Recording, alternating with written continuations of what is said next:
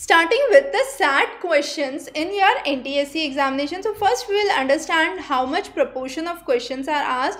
So physics, chemistry, you would have 13 questions, 7 from botany, zoology, and then you would have 20 questions from mathematics, and then the remaining questions from your social studies. So in this class we would be focusing on science and maths. We will be covering social studies in a separate lecture.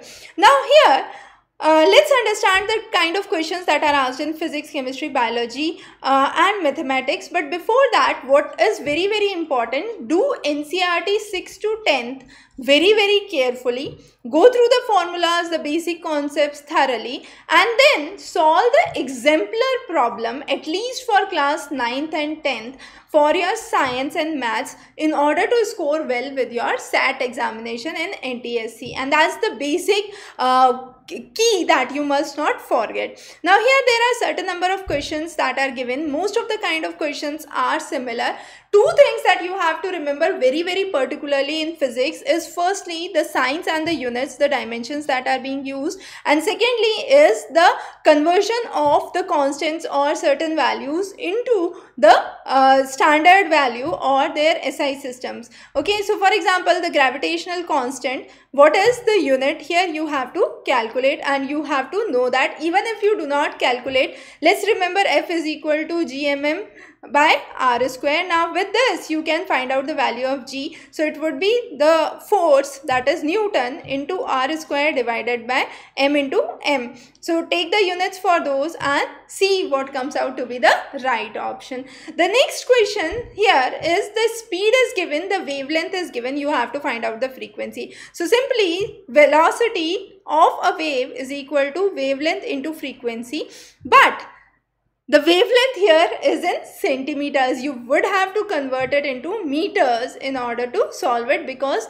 the speed is in meter per second, and therefore you would solve it, and with this simple formula you can simply solve these kind of questions. Again, another question on waves. So you have compression and rarefaction, which is mainly seen in longitudinal waves. Now this is something that we have studied in our fundamentals in class 9th. So go through that again.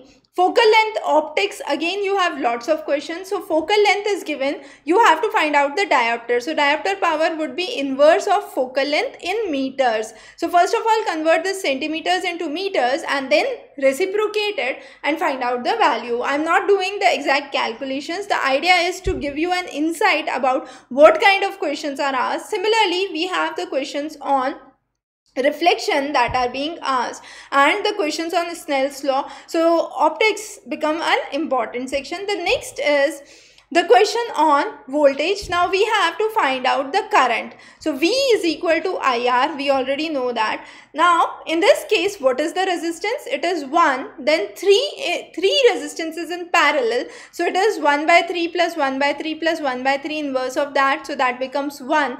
And then 1, 1 and 1 in series. So I'll add those. So this becomes 3 ohm. Now I have resistance as 3, voltage as 6. So I have the current, that would be 2 amperes. So again a very simple and a direct question. Similarly, we have the constant and the work done for spring constants that are asked. Based on height, we have various problems. In chemistry, very simple problems. What is the formula for this? What is the formula for so and so? Then we have, which is an example of element. So you just need to know the periodic table in detail, and if you know the elements in the periodic table, you will be able to answer. The rest of all are compounds. So it is NH3, it's H2O and NaCl, and this is iron Fe. So that's the simplest way to understand which is the element here. The next kind of questions is finding out the covalent bonds, the ionic solutions, the oxidation reduction equations, the valencies. So those are kind of common questions that are asked. Then elements with highest electronegativity is fluorine. Again, questions based on periodic table, as we said, are important. The molecular formula for ferron is CCl2F2, which is also written as CF2Cl2. So either of those becomes correct. Then the monomer units of various compounds are important. Similarly, in botany, we have questions like where we have the sunken stomata. So sunken stomatas are seen in xerophytic plants where the cuticle is actually thick. Similarly, we have questions which talk about the progenies and the phenotypic and the genotypic ratios in the F1, F2 generation. So again, this is something that we have covered in our classes on genetics in class 9th in detail. So just go back and refer the Mendel's law in our NCERT class 9th and 10th that we have discussed. This is a question specific to Rajasthan, since this is a paper of Rajasthan NTSE. Similar kind of questions can come up for your state-based sections. Now in Rajasthan, Chipko movement was started by Bishnois in the Khejrihali village, and this Khejrihali village lies close to Jodhpur. So Jodhpur becomes the right option. In zoology, again we had 7 questions that were asked. Questions like diseases caused by protein deficiency is Kwashiorkor. Scurvy is because of deficiency of C. Rickets by vitamin D deficiency. Then parts of intestine are cecum, colon and rectum. Duodenum, jejunum and ileum are part of small intestine. So that is something that you need to know, the physiology and the basic concepts, very fundamental.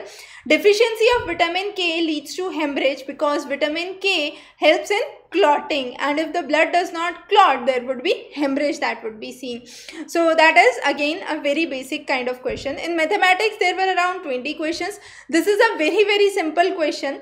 You have a straight line. So a straight line is 180 degrees minus 30 degrees, that is 150 degree, and this 150 degree is equal to 2x plus 4x. So 6x is equal to 150 degree. I can simply find out the value of x, which is 150 by 6, and this is a kind of most simple problem that could be there.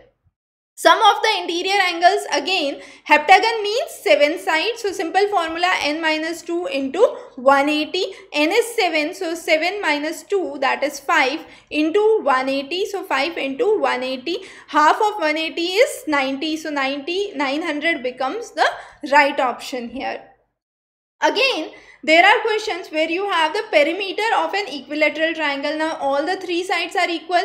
So 24 is the perimeter, that means 8, 8 and 8. Now the formula for the area is root 3 by 4 a square, that is side is square. So root 3 by 4 into 8 into 8, and it's 2. So it is 16 root 3 as the right option.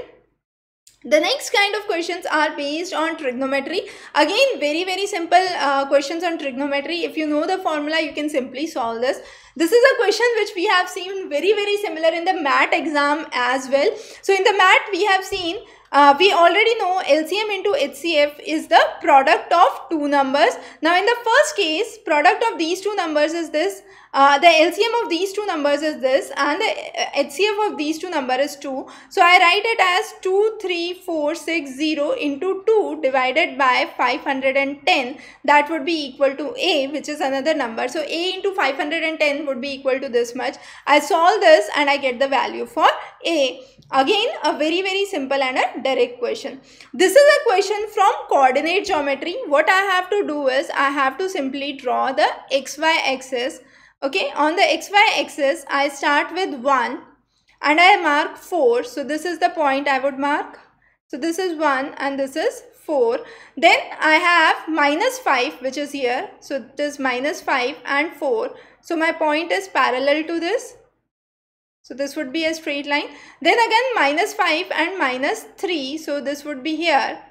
Again a point here. Okay, so minus 5 would be in the same line. Okay, so again a straight line, and then 1 and minus 3, so again a straight line. So this would be a straight line that I would join, and this would be a rectangle, not a square. Why? Because it is 1 plus 4, 1 plus 5, which is 6 on this side, and 4 plus 3, which is 7 on this side. So it is a rectangle of 6 by 7 side.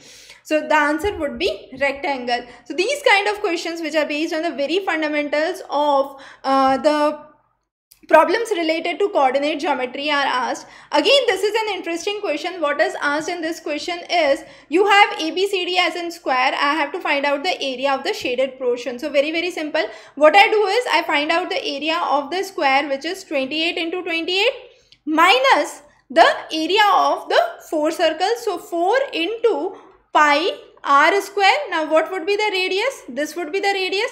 This whole side is 28. I have to fragment it into 4 pieces. So 7 becomes the radius. So this is 7. This again is 7. This is 7 and this is 7. So my radius is 7. So 7 into 7. So pi r square. So I cancel it out and I have this. So 28 into 28 minus 4 into 22 into 7, and that would give me the area of the remaining shaded portion. The next question is again very simple. This question says a dice is thrown, the probability of getting even number on a dice is. Now dice, when I am throwing a dice, I have 1, 2, 3, 4, 5 and 6 sides. So even sides are 3, odd sides are 3. So probability of getting an even number is 3 out of 6, that is 1 out of 2. So 1 out of 2 or 50% probability becomes the right option. Very simple and very logical questions on mathematics. We would be covering social sciences in a separate section for your NTSE examination.